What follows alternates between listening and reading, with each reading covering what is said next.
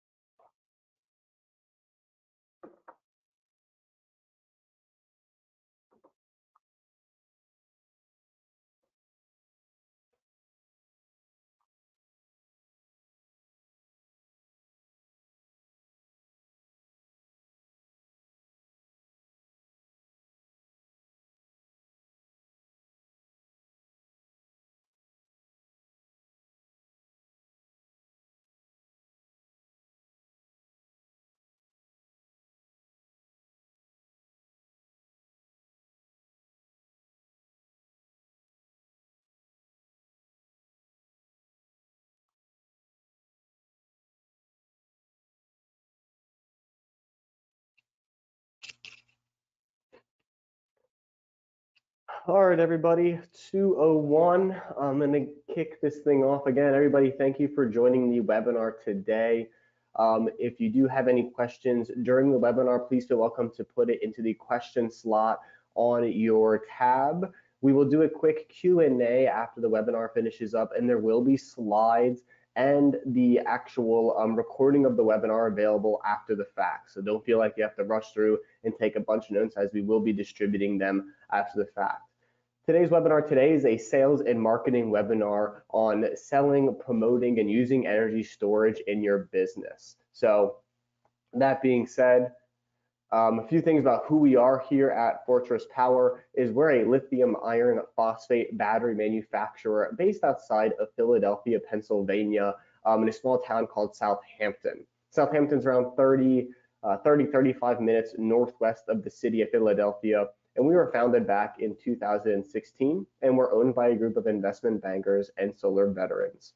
So as you guys see here on the right, this is our facility. It's a 30,000 square foot facility where you do a lot of the R&D, sales, and logistics. And that being said, being a Pennsylvania-based company, we do have two other warehouses, one down in Texas and another one in Florida. Batteries, we'll touch base in the next couple of slides on the growth of batteries in the past couple of years, and we've certainly seen this, and we've done installations not only in the continental US, but also in Canada, the Central Caribbean, South America, Europe, the Middle East, and Africa. We are the key battery supplier for SEPTA, which is a local railway company based outside of Philadelphia here. Hydro-Quebec, which is a Canadian utility company using our E-Flex batteries for an interesting application, and the Navajo Reservation, where they're using E-Vaults as a backup source in a very large scale like off-grid site application. So certainly seen a lot of growth, and we've had a lot of experience with batteries since our inception back in 2016. So that being said, we do have a lot of topics that I'd like to cover today. Should be around 40 to 45 minutes or so, and then we'll reserve the last 10, 15 for Q&A. So we're gonna talk a little bit about the market trends of where batteries have been and then where they're headed into the next 5, 10 years. We'll look at some lithium deployment applications, different applications on which you can use batteries. Adding storage to your business. What does it take to add energy storage to your business? What steps would we recommend over here at Fortress Power? Some different selling tips as well as key selling tips for promoting energy storage in your business, and then what else we can do on the Fortress Power side to support you as you use batteries in general or the Fortress Power line. So that being said, I'm going to jump right into a new Department of Energy analysis that was recently released regarding energy storage in the coming years. They mentioned that by 2030, stationary deployments will exceed 150 gigawatt hours, meaning that there's going to be seen a 27% annual growth for grid-related storage applications. So you guys look at this nifty graph here on the right-hand side. Fortress Power falls into the stationary energy storage for like homes and businesses. And you see here, where's my mouse? In 2021, By the end of this decade, they're going to see almost 150 gigawatt hours of deployment. So 5 times over, we're going to see growth by 2030. And the largest market of this growth is going to be North America, with a whopping 41.1 gigawatt hours forecasted in stationary energy storage. So certainly a lot of growth. And even if we look at the last 4 years, from 2018 to 2021, certainly there's been a lot of growth and awareness on batteries just in the past 4 years. So that being said, why are we seeing this? Why is the Department of Energy forecasting for such exponential growth over the next 9 years? I like to say it comes down to 3 key factors, and the first one being the battery affordability. So if we look at the trend of what solar has done over the past 5, 10, or 15 years, the cost of solar alone has dropped over 20% in just the past 5 years, and they're seeing a similar trend with energy storage, that by 2029, they're going to see a 46% price reduction in lithium battery cells. So obviously in like a supply and demand curve, as the price goes down and demand goes up, this is going to push for more energy storage deployment. Next, we have the rising incentives. So there was an extension of the federal ITC tax credit of 26%. It was not stepped down to 22%, which will be valid through 2022. And there's also more statewide incentives for solar and energy storage than there's ever been. A few that come to mind is the SCHIP incentive, which is popular in California, the GMP incentive, and other statewide rebate programs. Depending on where you're located, I would recommend that you check out desire.org, which is DSIRE.org. This is a really, really handy website, depending on what state you're in, to see what kind of incentives, rebate programs they may have for solar and solar batteries. So the pricing is coming down, there are more incentives. And then lastly, we're seeing a shifting mindset from what was traditional thinking into now this new thinking about what a battery actually is. The first thing is fear. The next slide is very interesting, but the once in every 500-year storm, that is no longer the case. Storms are becoming more prevalent, more consistent, and they're also becoming a lot stronger. We see here, according to the NOAA, the National Oceanic and Atmospheric Association, the average Atlantic hurricane season is actually being projected from 12 named storms to 14 named storms, 6 hurricanes to 7 hurricanes, and the number of major hurricanes is not changing. But if you were to run a statistical analysis on their new numbers that they posted, this means over the course of a year, we're going to see upwards of hundreds of storms just with their new projections. So because of things like climate change, these storms, although maybe less frequent, are becoming more powerful, and they have certainly an impact on people in certain areas. We know about that unfortunate situation in Texas that happened a few weeks ago. So fear is really driving people to look at what kind of backup sources can they use for their home or business. The second thing here that we're seeing is this high emphasis on renewables. So because of what I mentioned, lots of storms, climate change, people are now more aware of using clean technology to do the same job instead of using fossil fuels or another technology. So this high emphasis on renewables, whether it's on the consumer side or on the business side or on the corporate side even, this emphasis on renewables is what's also pushing more battery deployment or that forecast. And then last but not least, with the recent political administration change, this is also pushing for more legislature, more rebates for batteries, more incentives for solar and solar storage. So all in all, when you look at the battery affordability, more incentives because of the political administration change and other factors, and a new mindset of what a solar and solar battery can do, this is part of the reason I feel that the Department of Energy is forecasting for such exponential growth in energy storage in the next 10 years. So that being said, for more information on the NOAA and how they find their numbers regarding the average Atlantic hurricane season, recommend you guys check out this link here. They have a very nice breakdown, and obviously when you get the slides, you'll be able to just click right on this and head on over to their website. So let's jump into some of the different applications that you can use a battery for. So the typical application is you can back up your facility. So normally without a battery and you have solar, if the grid goes down, then your solar stops producing. Now you can eliminate that by adding a battery and per the NEC code, without a battery has to stop, but with a battery, it'll keep your system running. You can use this for self-supply. So you could have PV and a battery where the grid is prohibiting backfeed or net metering to maximize your PV production and make sure you're not losing any excess production from your solar array. You can also have your customers save their money on electric bills. So charging the batteries at off-peak times and discharging them during peak times, otherwise known as time of use billing. This is very popular in like Southern California, where from 9 a.m. to 4 p.m., it may be 20 cents a kW, but from those peak times from 4 p.m. to 9 p.m., it might be 40, 60, or even 70 cents a kW for a year electricity used. And in addition to being able to be used in your typical grid backup, self-supply, where they're not allowing net metering, time of use, or off-grid, like I mentioned earlier, it is eligible with a lot of the taxes and incentives, like the 26% ITC tax credit if it's powered by solar, along with other state and utility rebate programs. Quick overview of how a battery would look in different applications. Here's your typical off-grid application, right? No utility here. You have PV with a battery. Maybe you have a backup generator as a backup to the backup, where your solar and battery are really the only two things powering the loads in your home. Next, you have the backup situation. So where you have a connection to the grid, but if the grid goes down over here, then you use the battery in addition to PV to feed the electrical loads in that person's home. These electrical loads could be something as simple as the critical loads or the important loads like refrigerators, sump pump, well pump, Wi-Fi, things like that. Or depending on the size of your battery, you can set it up for whole home backup, but no, it does require a rather large battery.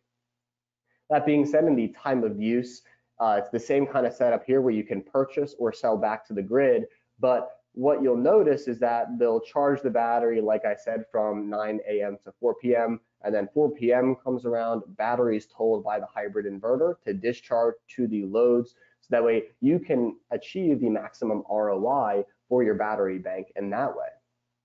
And then last but not least, the self-supply application. So if you look at our handy chart here on the right, this is where the grid is available for purchase, but it's not available for sale. You can't sell back. So any excess production of your solar array, if it's not going into a battery, it can't be sold back. So you're essentially losing it. So having a battery here, capture your excess production of your PV array, and then use that and discharge the battery for those loads, maybe at night, maybe at certain times a day, however you set it up for your personal home. Now, adding storage to your business. So a lot of different installers, contractors, and everybody in between wants to know, what do I need basically to kick off adding energy storage to your business or adding a new product if you're familiar with energy storage as is. So what is the impact, first and foremost, if we work backwards of adding batteries to your business? First thing is more revenue. So you have opportunities for more projects and higher margins and up to 30% growth for those projects in your business for adding storage to those, whether it's like a grid-tied application or off-grid. You can see that Department of Energy analysis. You really want to make sure that you're catching on with that growth. I say opportunities for projects because more people are maybe inquiring about a battery system and solar for their home, and you want to be able to have packages available for them so you become, the second point here, a battery expert. The impact is the marketing reach. As you get more referrals, the word of mouth spreads about your business and batteries, you will become known as the battery expert, which means more business in your pipeline, in your queue for you to either work with and pass along them a solution. And the impact if you do not add batteries onto your storage is probably not seen immediately, but it's kind of like what I mentioned in the Department of Energy slides. You're missing out on that 27% annual growth and the largest stationary energy storage market in the world being North America. So certainly a very good idea to consider batteries for projects if you haven't already. And if you have and you're already using batteries, this is really just putting the nail in the coffin that using a battery for your projects, having it on your line card is a very good idea. So getting started, what do you need for your typical battery project? First thing that you would typically do is go on your site visit, see where is your customer located, figure out the potential solar array size. Are they going to do a ground mount system? Are they going to do a roof mount system? How are they going to set this system up? And then you want to figure out the load profile and application. So I went through a few of those different applications earlier. Does your customer want an off-grid application? Do they want to use this for emergency power? Are they in an area where they're getting charged a lot of money during a certain time?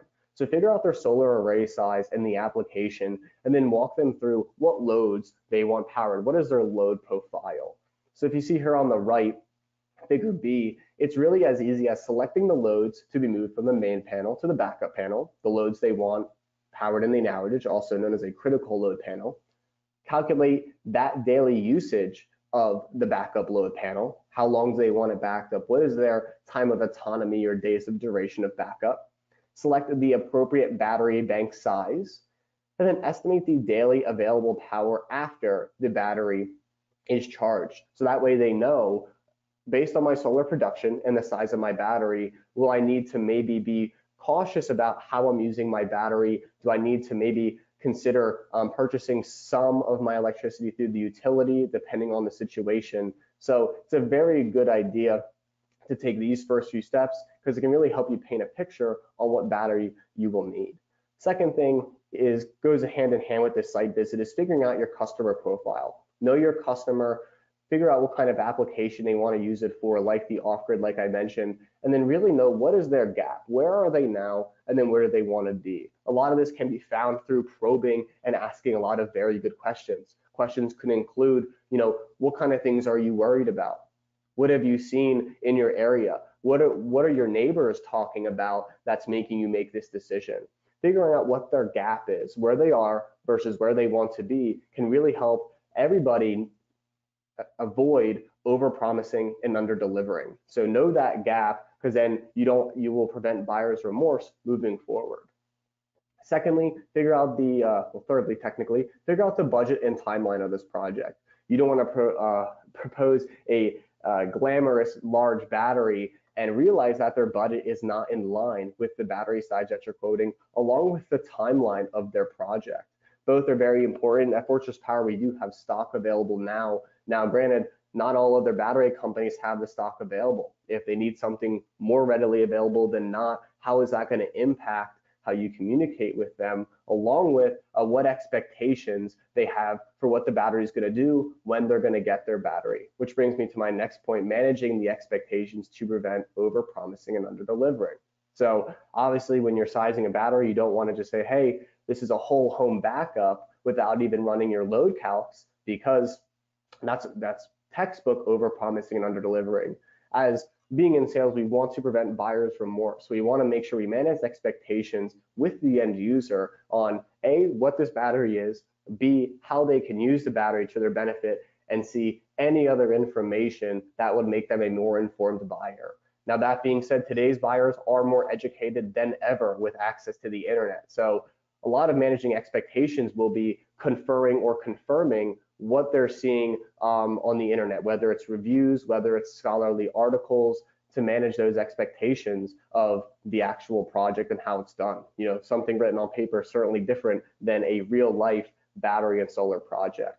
And then after you figure out, you go on site, you determine the solar array size, where the solar is going to go, the application and load profile, the customer's gap, the budget and timeline, and then you manage their expectations, review the project scope with the customer, let them know, I'm taking these steps to get you to where you want to be. This is how I'm doing it, and this is why I'm doing it.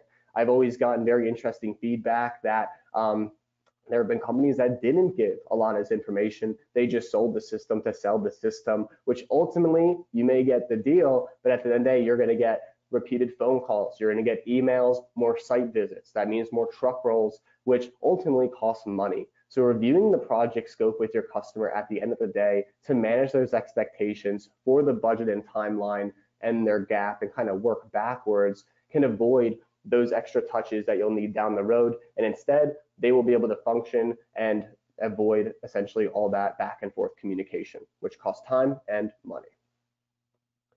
So some different tips I like to recommend in regards to selling storage along with your solar proposals, using keywords like payback. security, safety, value, longevity, and the fact that energy storage is a safe, tangible investment. Power is more important than it's ever been. Having access to power, having power for your family, for your business is more important than it's ever been because of all the storms that we're seeing, high utility rates, et cetera, et cetera. So use some of these keywords here on the top left and really portray and communicate to them, this is a safe, tangible investment that you can have and see in your home. References and incentives are an excellent way in terms of like word of mouth marketing to gain more market share. Use customer references, use success stories, just like we do here at Fortress Power with our installer base on using, whether it's solar storage, a certain battery, whether it's Fortress or another option. Use those references to your advantage to create a very nice, easy way that people can know how you run your business and why it's a good idea to choose you. The incentives, like I mentioned, like the 26% ITC tax credit and different statewide incentives, now is the perfect time to be using solar and storage before this 26% ITC tax credit goes away. So almost a quarter of the project budget will be basically not erased, but paid for by the federal government with this 26%. So now is a perfect time to invest in solar and solar storage. I get asked a lot, what kind of objections do you see from the homeowners or end user when they're looking at batteries? Now, the first thing here is pricing or financing. Batteries are not a cheap item, but what you can say is the price is indicative of the quality of the battery. A lot of these batteries, Fortress, for example, has a 10-year warranty with a 6,000 cycle rating, meaning that if you cycle your battery one time a day, it's going to last anywhere from 12 to 15 years. So yes, you're paying a little bit more than maybe a traditional lead acid, but you're also getting double, maybe even in some instances triple the lifespan when investing in a lithium battery.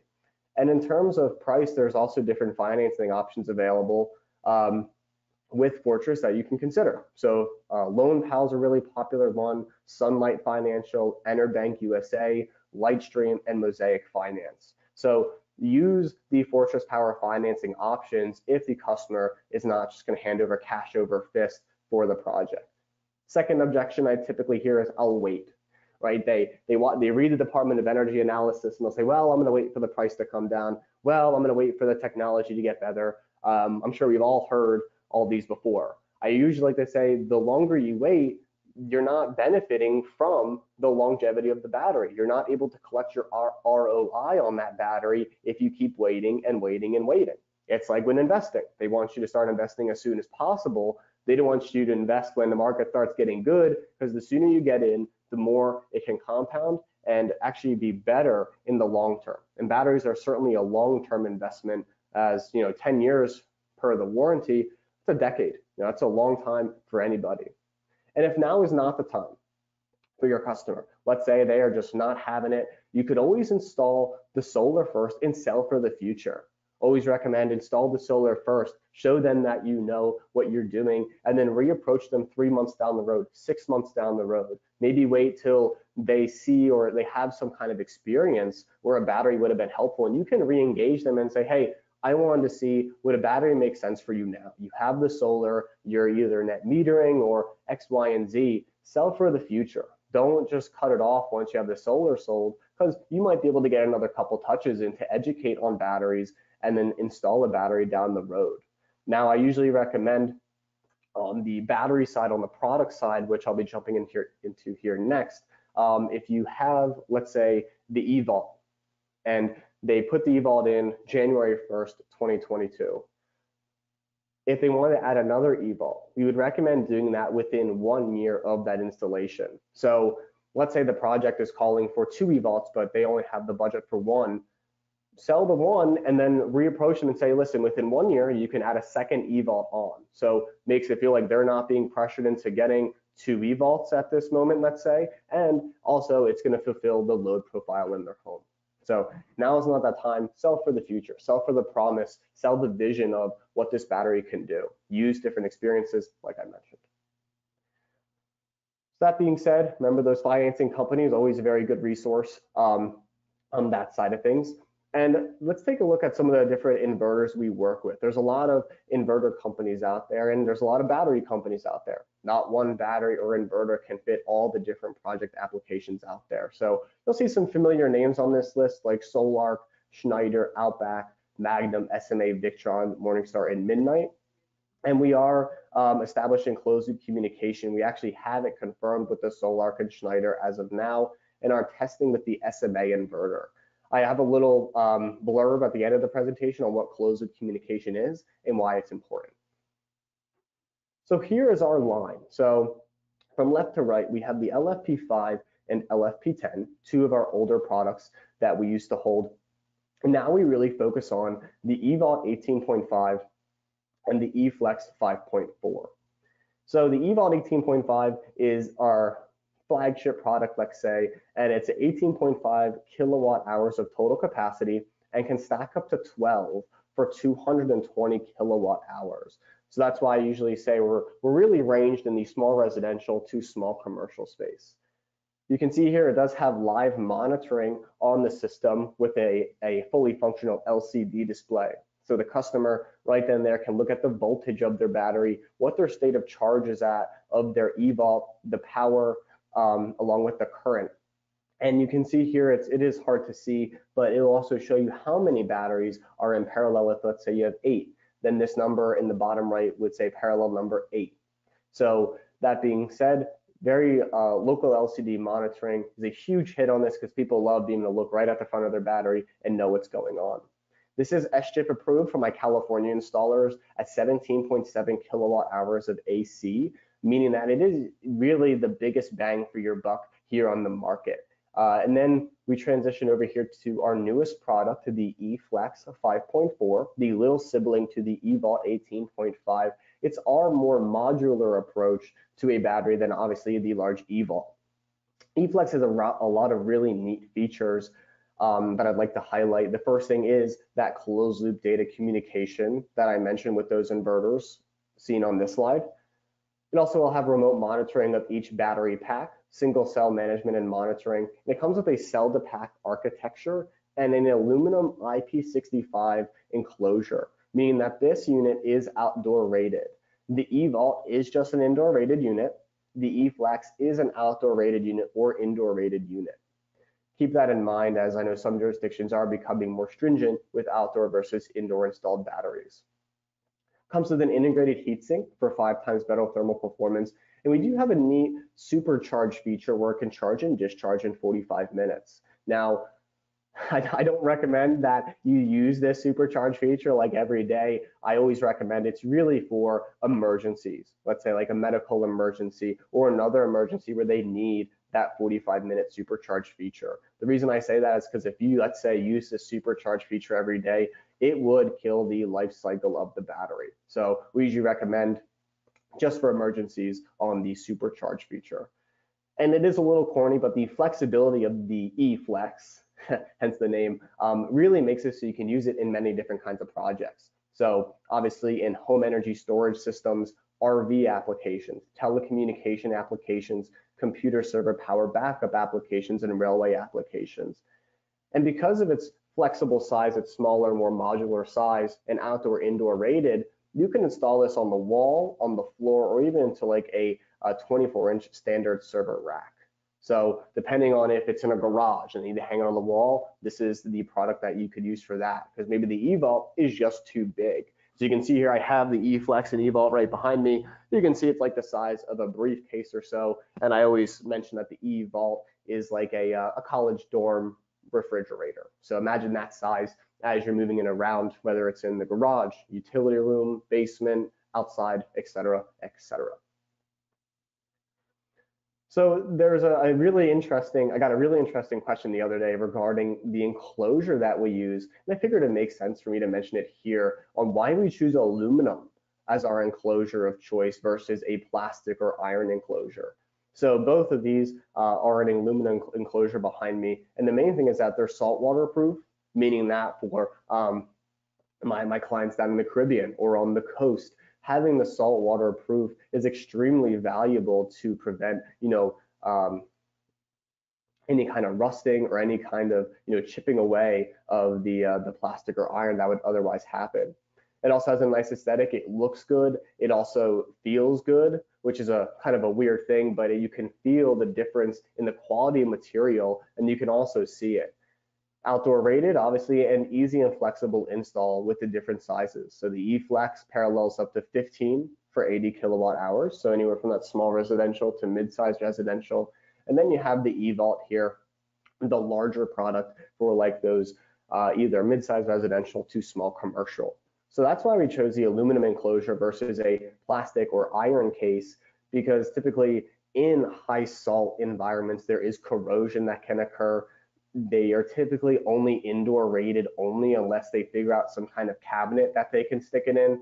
And they also can be more time consuming to install, because imagine instead of one larger battery, you're paralleling many smaller batteries together. That's more balance of systems costs, it's more labor costs, and it's more time on site instead of wheeling in one big, beautiful battery. As you can see here, E-Vault does come with wheels and little stands. And if you're in an area where they require a seismic requirement, there is an L bracket that you can get for the E-Vault and L bracket it to the wall. I had one around here somewhere, but I definitely lost it. So just as an FYI, there is an L bracket if your customer wanted to bracket this to the wall, but the wheels do lock into place if that's not the case. And the main thing here I wanted to mention on the battery management system is this difference between a digital processor-based BMS and then what other battery options uses a MOSFET-based BMS. This is going to tie into the closed-loop communication aspect of this, where our BMS allows the battery and inverter to talk with one another. There's also no manually inputting parameter settings because the closed-loop communication has them preset in there. The digital processor base, this is a Fortress Power BMS out of the box. It's the highest quality battery management system up to the automotive standard in terms of just how it's designed and the functionality of it. It's a very safe BMS with a solid state relay and fuse that can physically open and close. It's a mechanical fuse and has a very high input and output power with a very good safety notification and response to any inverter inrush current. Obviously, as solar arrays get larger and inverters get larger, having a more robust BMS to accommodate for that is certainly very important. On the other hand, you have a MOSFET-based BMS, which is essentially a piece of circuitry that usually lays on top of the battery, probably the cells, maybe on another rack maybe. And the thing here is that it's a little bit of a cheaper BMS, but there is that potential for thermal runaway because it doesn't have the robustness and the input-output power of the digital processor-based BMS. And because of that, of the format of this and it just being a circuit board, there is the possibility that a very high inrush current that the BMS could fail. So I always like to mention regarding battery management systems with whichever battery option that you're going with, ask them, what kind of BMS are you using in your battery? Is it a digital processor based? Is it a MOSFET based? And the all important question of, well, why? Why do they choose this solution? How does it play into their product model? And I know at Fortress, we chose a digital processor based because our batteries are very large and they're typically used for larger projects. So BMS is very important, digital processor versus MOSFET. We have a very good service for our distributors and installers. We have a hands-on management team, personalized client relations. We can also help out with co-marketing support and leads, design and installation support. So I know earlier in the presentation, I went through how to size a battery, let's say a Fortress battery for your project. If you'd like to confirm this with us, shoot me over an email. I'll have my contact information. And Alex, I'm designing a system. I've put this battery. Can you confirm that this battery would work for this customer and their application? Always welcome to do that. We have on-site technical support available that you can just call in. We're also releasing our newest platform, which is the Discord. So there is more information on our website on the Discord platform that we have for technical support, whether on-site or general questions. And we can do drop shipments at request for product on site. We did just release our new loyalty program. Very exciting stuff here. And there's a lot of different benefits for being not only a certified Fortress Power installer, but also signing up with our loyalty program. So there's going to be more sales opportunities as customer requests come directly through the Fortress Power site. You're going to get first-hand Fortress Power updates with product information, company news, industry news. You're going to have live technical support via Discord or just emailing in or calling into our team.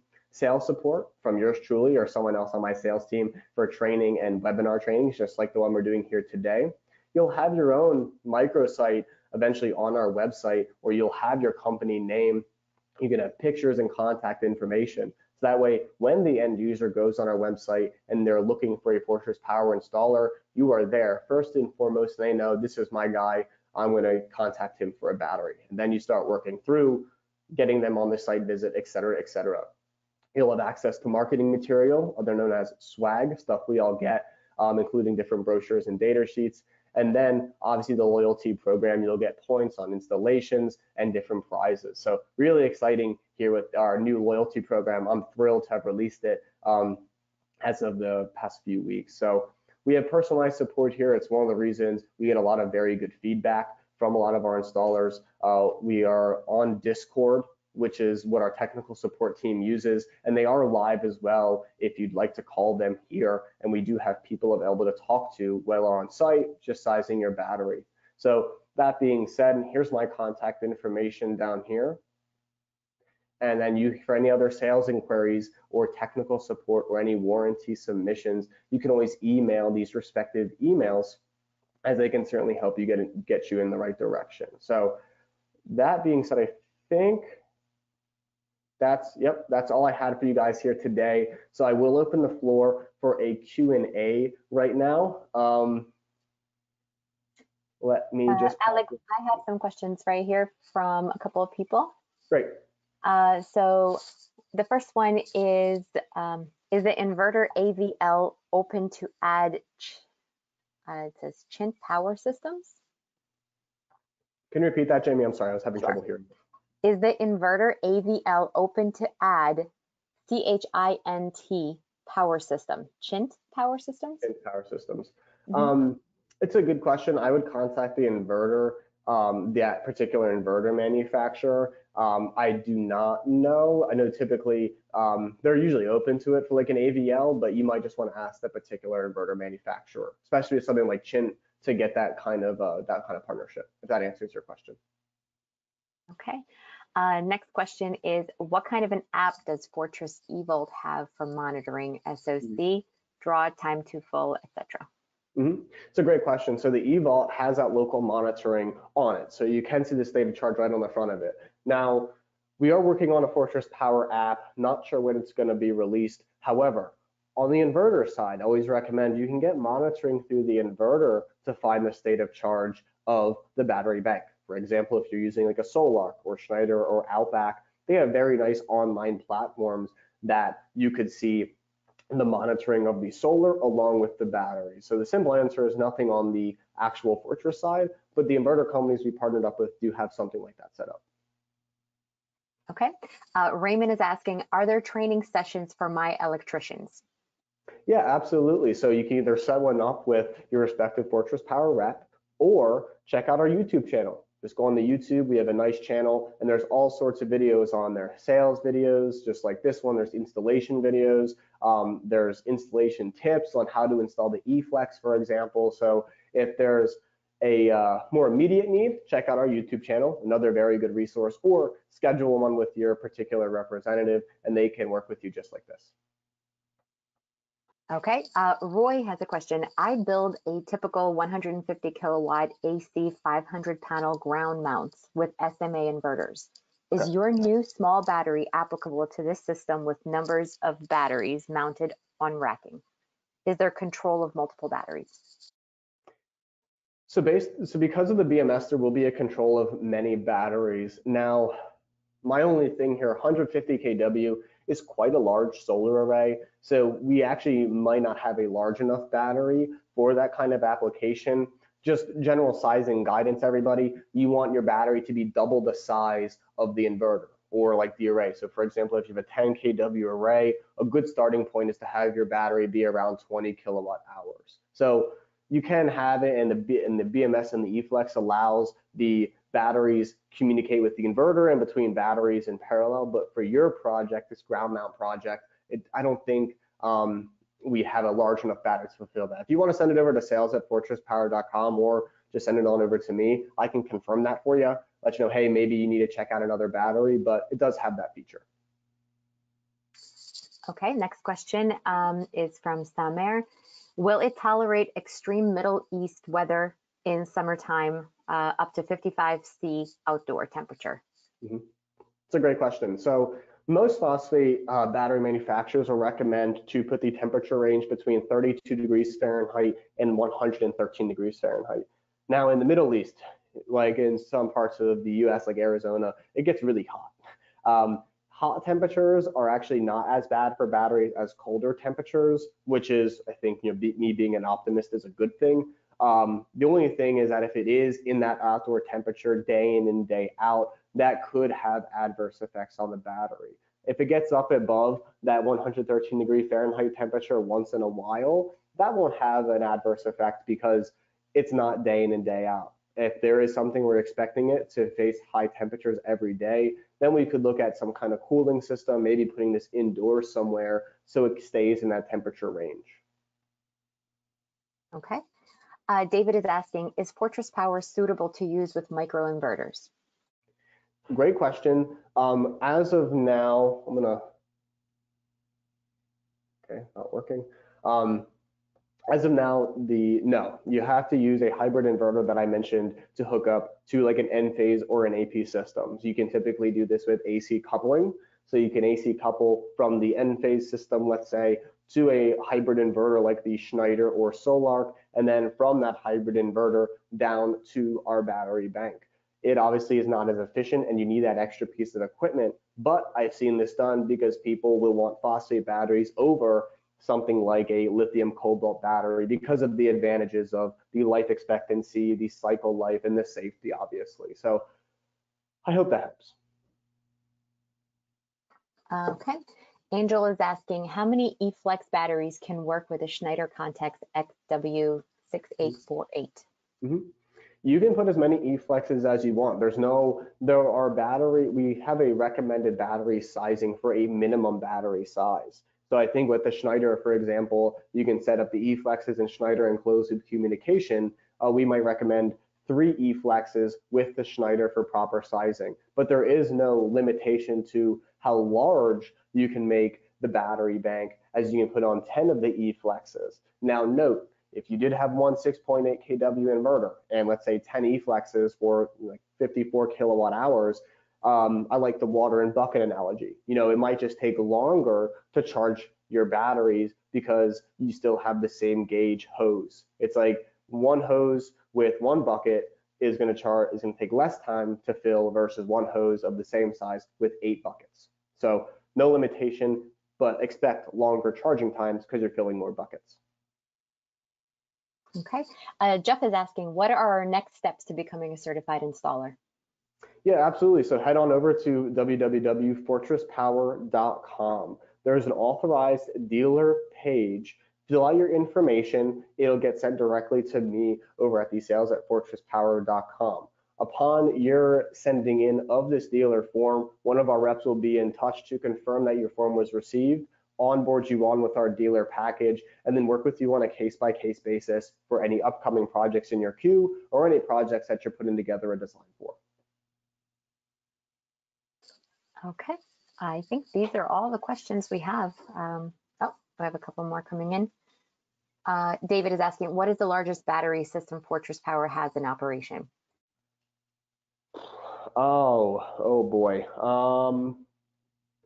I saw one a while ago. It was 9 volts. So if we do some quick math, won't do it in my head. 9 times 18.5, 166 kilowatt hours. I just looked. I'm working with one of my installers on one for 11 volts and 12 volts. So the largest one is probably anywhere from 9 to 11 volt systems, which are like 166 kilowatt hours to like 200 kilowatt hours. Okay, that's all I got. Okay, great. Let's give another second. Wait for any last minute questions to come in here. And like I said, everybody, we will have these slides and recording of this sent out after the fact. So if there is something that you want to review here on these slides that you just wanted to double check, or use these slides as you go out and meet with your customers because you think slide 8 works really well, feel welcome to do that as well. We want to support you as much as we can for your projects. Great. Last question, Adam is asking, how is closed loop communication with Outback coming along? Great question. I know as of now, we're trying to confirm it with SMA first. I know Outback is on our list. I unfortunately don't have much of a better update than that. I know it is on our list for testing, but I know SMA was the first in line and we're doing that. So I think after SMA, Outback will probably come after that. I know also Victron was on our list at some point as well. So that might be coming through, but I know SMA first and foremost is the priority. Okay. Thank you, everybody. This concludes our webinar for today. If you have any other questions, we will be in touch with everyone tomorrow with a recording of the webinar along with all of these slides. And if you have any other questions, please let us know through sales@fortresspower.com. Thank you. Thank you, everybody, for joining, and have a great rest of your day.